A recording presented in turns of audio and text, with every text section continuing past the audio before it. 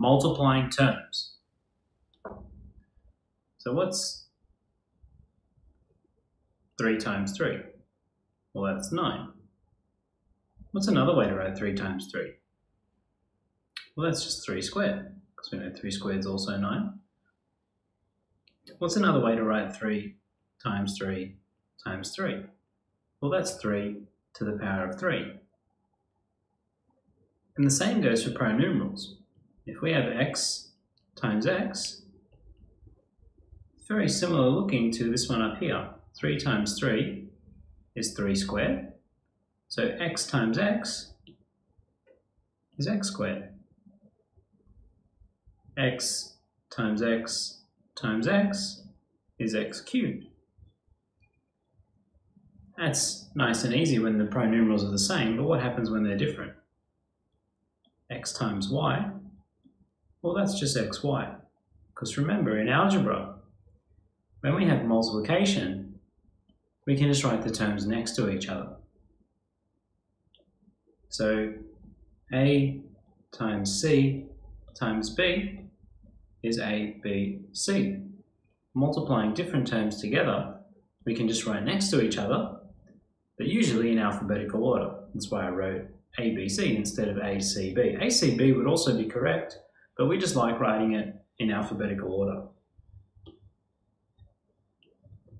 What happens when we have A times B times A times C?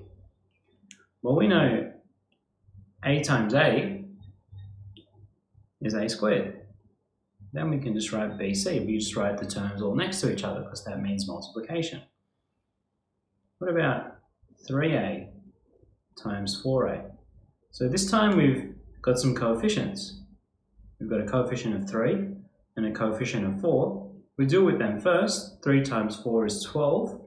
Then A times A is A squared. What about 2x times 3y times 4x times 2y? Let's deal with all the coefficients first.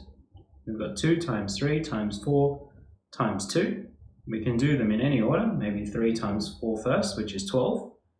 Then 12 times one of the 2's, which is 24, times the other 2, which is 48. Now, prime numerals, let's go in alphabetical order. X comes before y. X times x. Well, x times x is x squared. Y times y. Well, that's just y squared. And c. When we have all terms that are being multiplied with each other, we should end up with one term in the end. What about minus 4x times minus 3x? This time we've got a negative times a negative. And a negative times a negative, remembering our integer rules, gives us a positive. And 4 times 3 is 12, so we get positive 12. Then deal with the prime numerals. X times x is x squared. Minus 7x times 8y. Well, here I've got a negative times a positive. Following our integer rules, we know this is going to be a negative answer.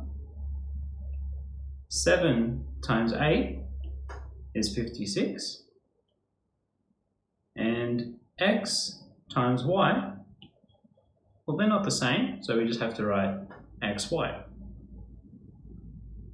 One more.